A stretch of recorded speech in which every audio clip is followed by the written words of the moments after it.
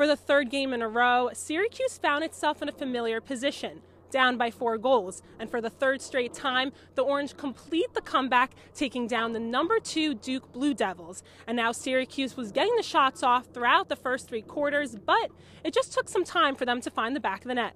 The team has just told me to keep shooting, just keeping the confidence up. I mean, yeah, it did get tough towards the end. I was like, come on.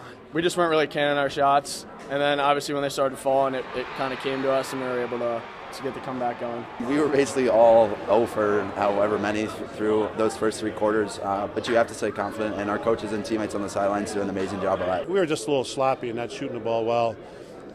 So fortunately, we got into the groove in the fourth quarter, and then we finally came alive when we really needed to. And it was also the 4th straight 1-goal game between these 2 conference rivals. Now Syracuse continues ACC play as it takes on Notre Dame in South Bend next Saturday. Reporting from Bragman Stadium, Sam Rothman, CitrusTV.